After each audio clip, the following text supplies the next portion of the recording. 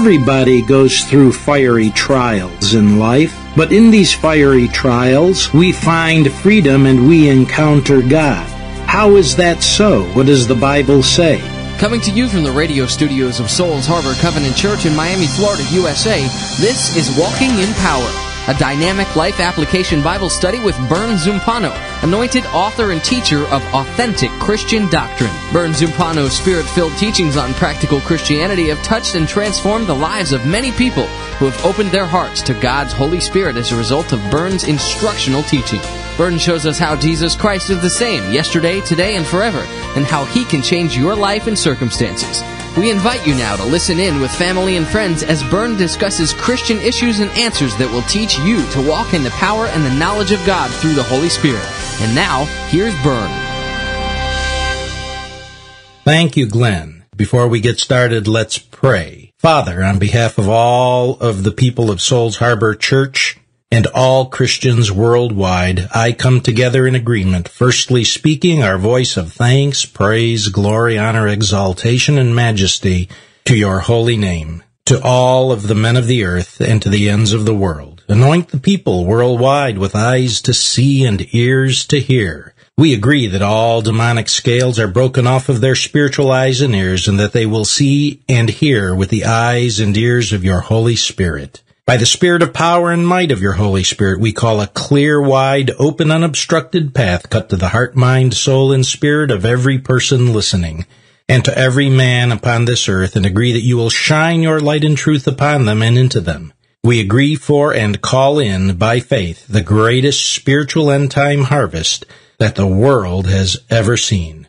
Also in agreement, we bind Satan, the prince of the power of the air, the princes of the north, south, east, and west, all principalities, powers, rulers of the darkness, wicked spirits in high places, all territorial spirits everywhere, all ruler spirits over all communities and peoples worldwide, all spirits above, around, and below them, all spirits of Antichrist, lies, deception, religion, witchcraft, python, unbelief, doubt, divination, all spirits of harm or immorality of any kind, all spirits of opposition, hindrance, interference, and obstruction, destruction, murder, theft, the Jezebel spirit, the Ahab spirit, the Absalom spirit, all spirits of slander, scandal, rumor, libel, defamation, maligning, derision, opinionated spirits, rumor and gossip accusations, and false accusations, along with all of their physical and psychic attacks, assignments, and operations. We loose all the peoples everywhere from such activities, assignments, and attacks and operations,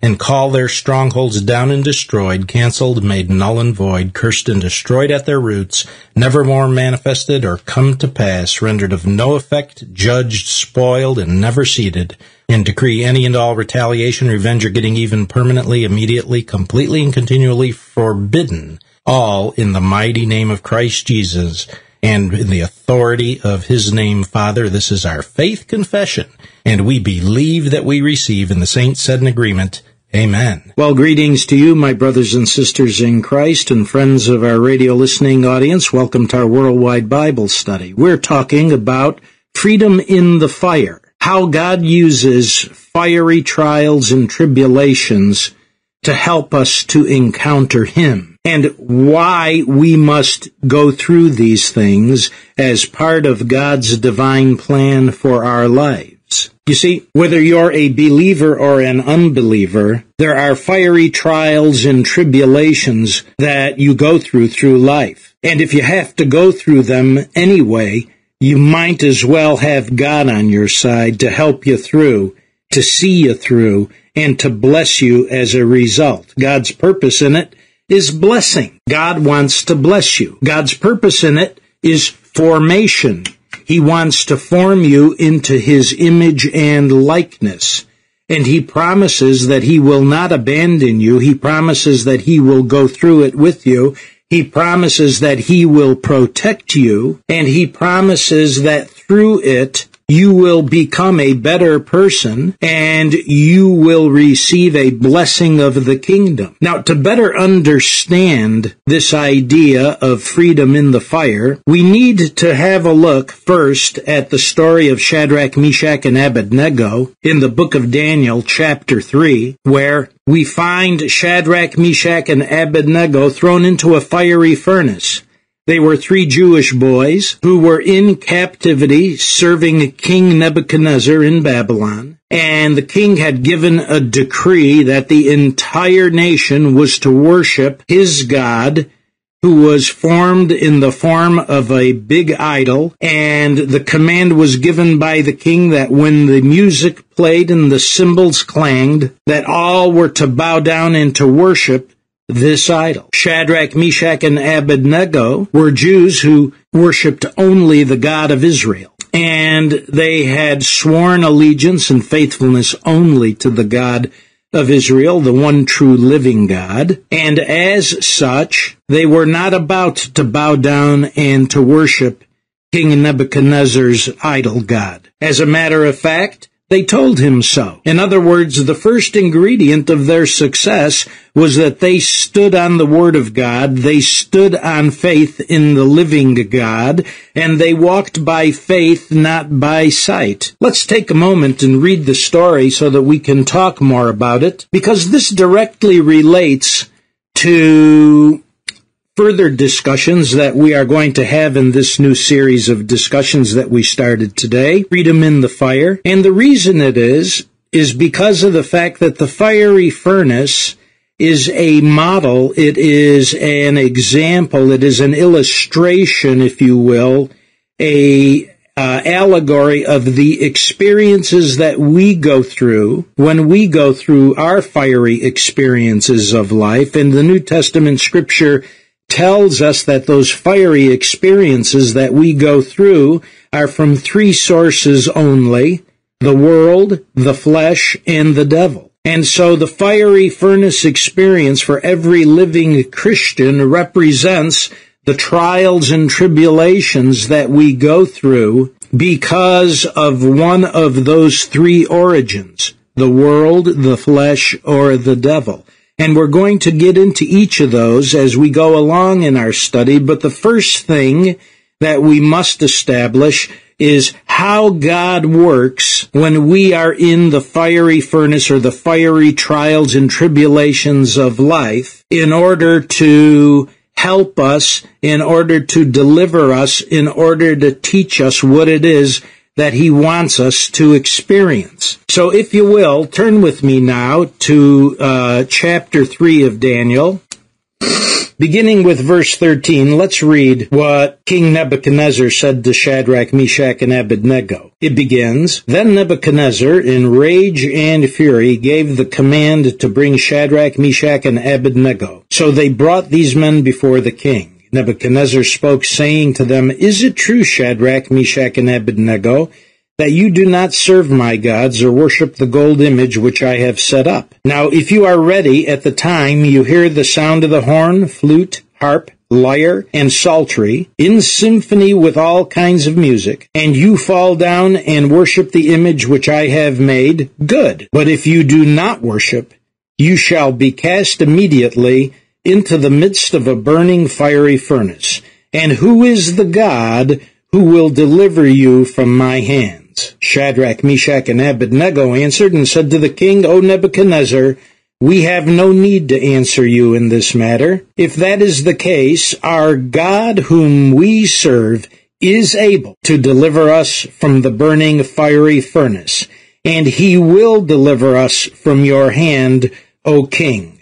But if not, let it be known to you, O king, that we do not serve your gods, nor will we worship the gold image which you have set up. Then Nebuchadnezzar was full of fury, and the expression on his face changed toward Shadrach, Meshach, and Abednego.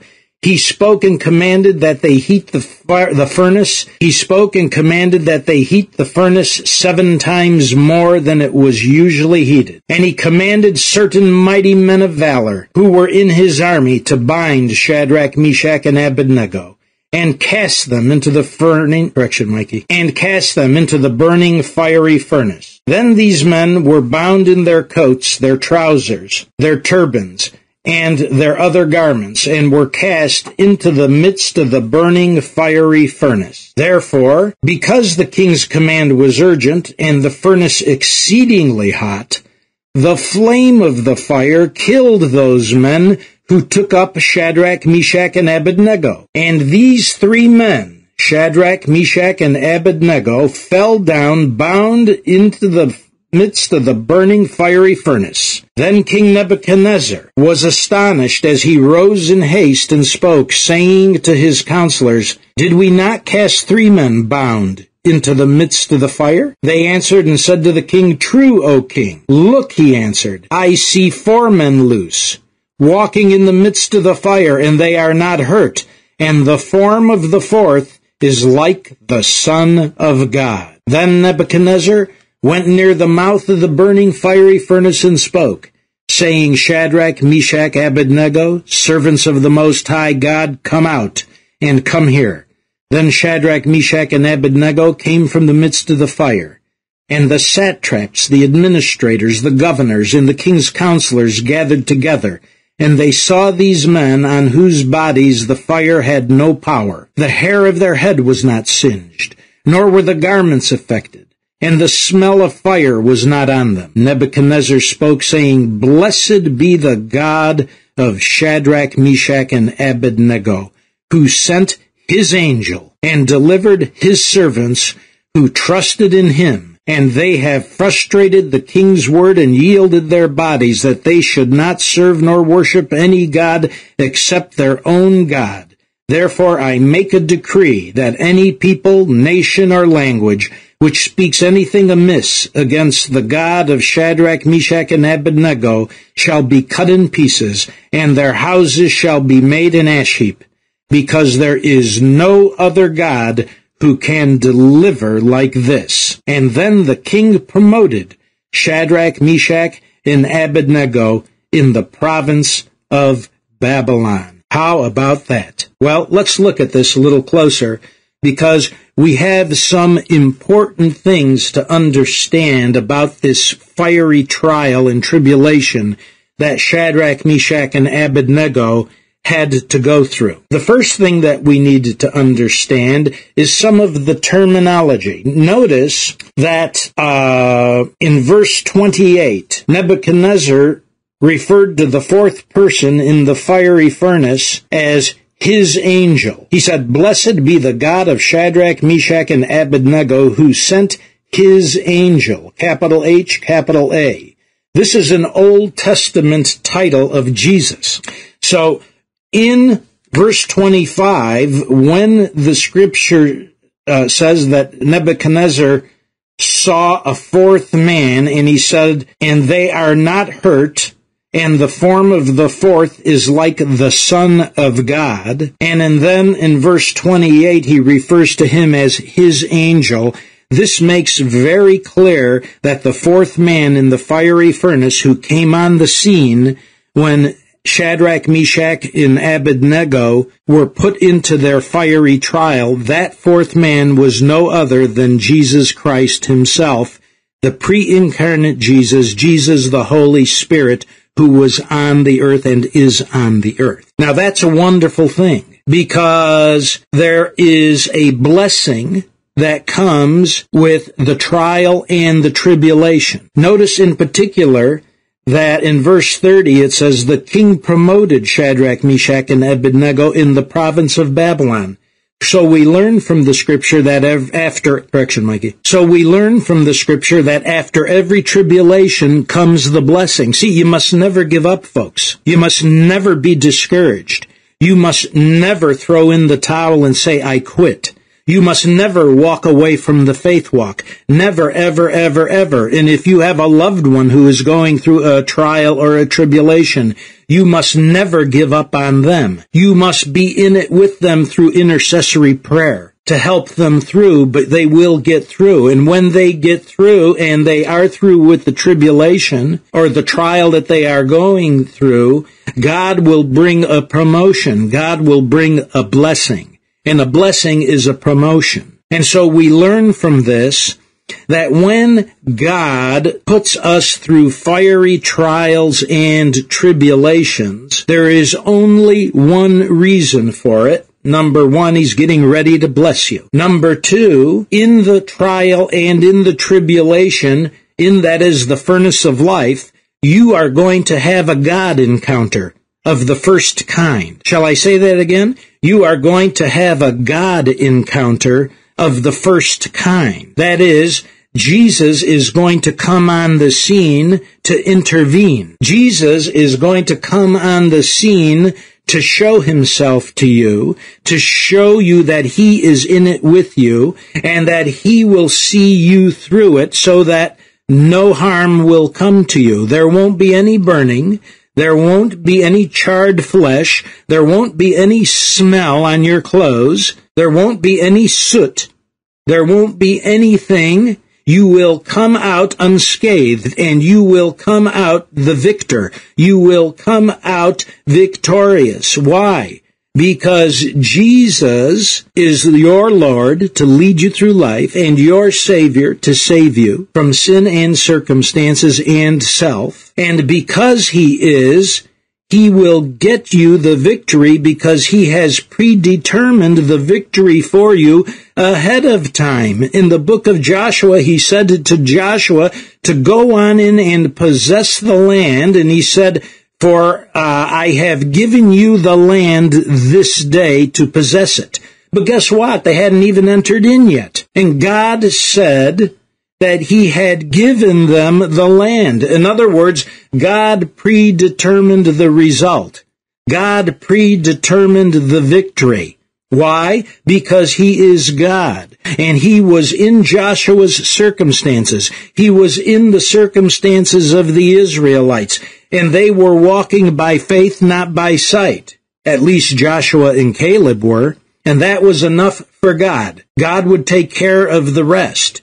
You see, and if you have that kind of faith, just taking God at His word, the Joshua kind of faith, you will go into your promised land and you will get the victory, even though you have to go through some fiery trials and tribulations. God will show you how to navigate the waters. God will show you how to get the victory.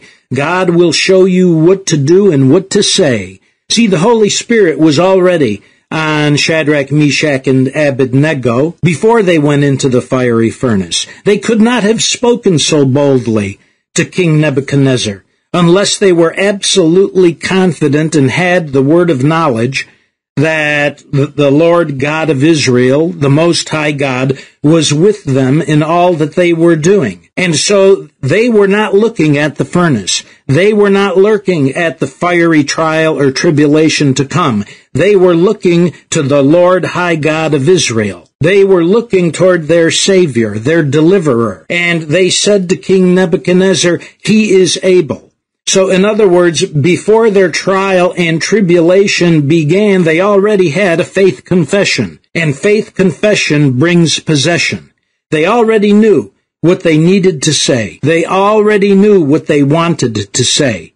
And they were able to say it with confidence. And because of their faith, their trust on the Lord High God of Israel, they had no fear about entering the fiery furnace, and they walked by faith, not by sight. And the New Testament equivalent of that is 2 Corinthians 5:7, where Paul, by the Holy Spirit, says, we walk by faith, not by sight. And they walked by faith, not by sight, and they got into that fiery furnace. And the moment they got into that fiery furnace, Jesus, His angel, the angel of the Most High God, is one of His Old Testament titles. Jesus, the Lord High God, one with the Father, came on the scene and revealed Himself to them. Where? In the midst of the fire, in the midst of the trial, God shows up on the scene. And in the midst of the trial, in the fiery experience that you are going through in your life, and there may be more than one of them,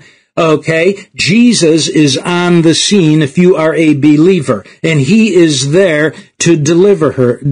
Correction, Mike. And He is there to deliver you. Now, watch this. Okay, when you are in your fiery furnace, when you are in a tight situation, when you are in a trial and tribulation, and you are walking by faith and you are confessing by faith what God is going to do for you, God is going to send Jesus. The Father is going to send the Son to you, to your circumstance. His angel, the title of Jesus, okay? He's not going to send another angel, okay? He's not going to send Gabriel. He's not going to send Michael. He's not going to send anyone. He's going to come on the scene himself, okay? And he's going to survey things, and he is going to take over, and he is going to see you through and see you out of the furnace. Look at this. Shadrach, Meshach, and Abednego got out of the furnace unscathed, unharmed. The fire couldn't harm them. In other words, the circumstance could not harm them. Now, why? Here's the point. When you are in a fiery circumstance of life, a trial or a tribulation, and you are walking by faith rather than by sight, natural laws are suspended, including physical laws that operate the universe, and supernatural laws are in effect over natural laws. Supernatural laws, when they are operational, suspend natural laws. That's why you see miracles. That's why you can see the resurrection of the dead. That's why you can see a healing. That's why you can see a demon cast out. Because supernatural laws are in effect and natural laws are suspended. So Shadrach, Meshach, and Abednego determined that they were going to walk through their fiery circumstance, their trial and their tribulation by faith, and so the supernatural laws were in effect, and the natural laws were suspended, and they were able to walk around in the furnace with Jesus, and the fire could not burn them, and the fire could not harm them, and the fire could not stain their clothes, nor could the smell of the fire be impregnated on the cloth that was on their body. Why? Because natural laws were suspended and supernatural laws were in effect by faith, which is trust on the Lord Jesus Christ. Now, I gotta tell you something, folks. This is Bible, and the Bible is true. Scripture says, let God be true and every man a liar. The Word of God is truth, the Scripture says. Numbers 23:19 says,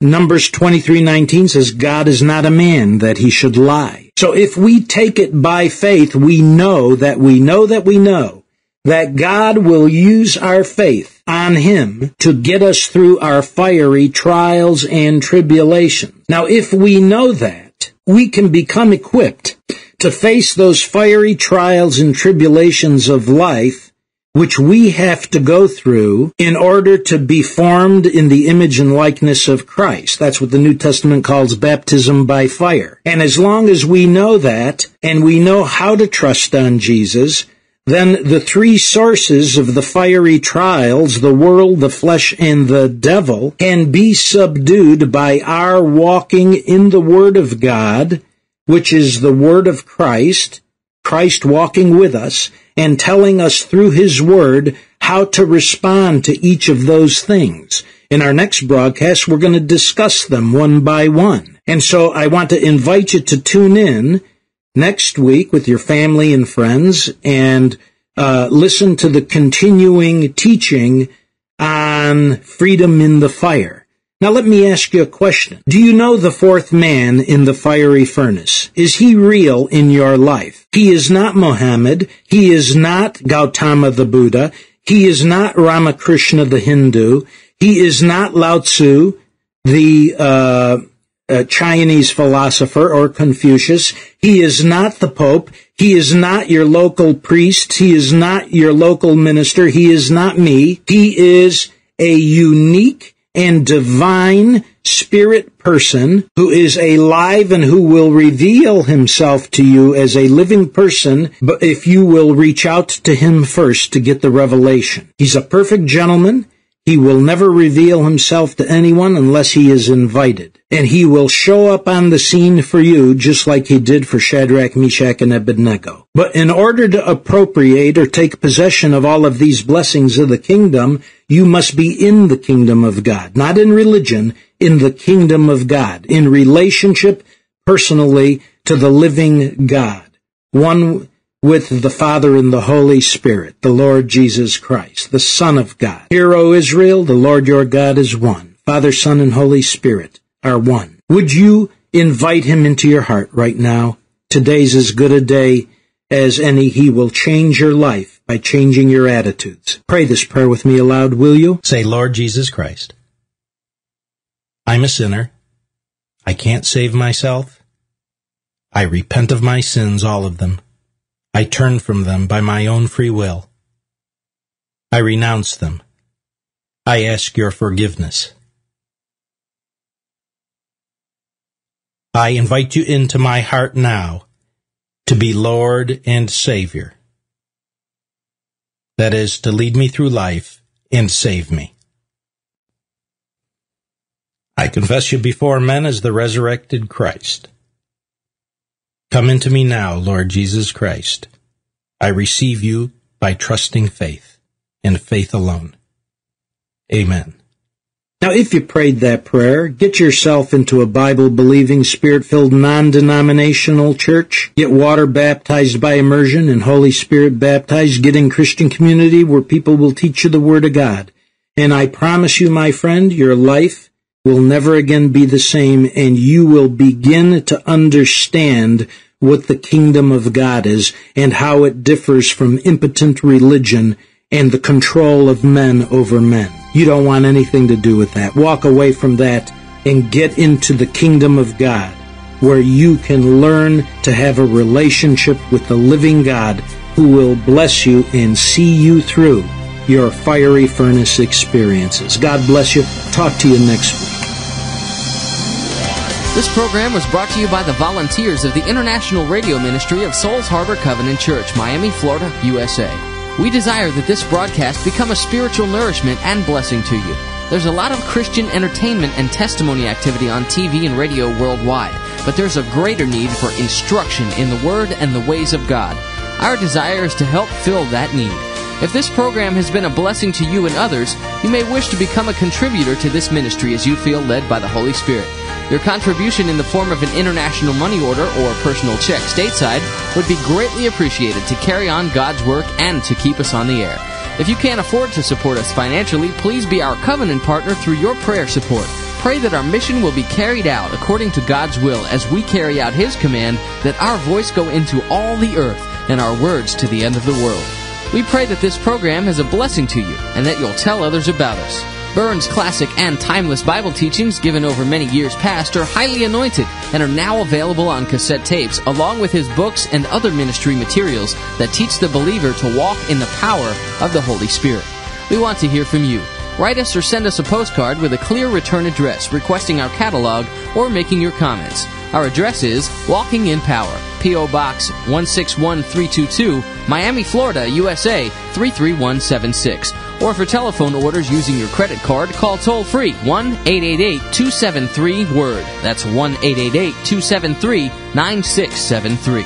Until next week, we remind you that the Bible tells us that there is no salvation apart from the Lord Jesus Christ, and that there is no other name under heaven by which we can be saved from our sins. If you do not know the Lord Jesus Christ as your personal Lord and Savior, and as a living person, willing and able to get involved in your life, shouldn't you? Invite Him into your heart today to be Lord and Savior, and receive Him by a trusting faith alone. If you want to know more about the necessity of being saved, write us. And remember, faith comes by hearing, and hearing by the Word of God. We hope you'll tune in next week at this same time as we bring you more of the Holy Spirit's timely Bible teachings through Bern Zumpano. Until then, God bless you and keep you in His love. Walking in Power is a production of United Ministries International. In Power is a production of United Ministries International. In Power is a production of United Ministries International. In Power is a production of United Ministries International.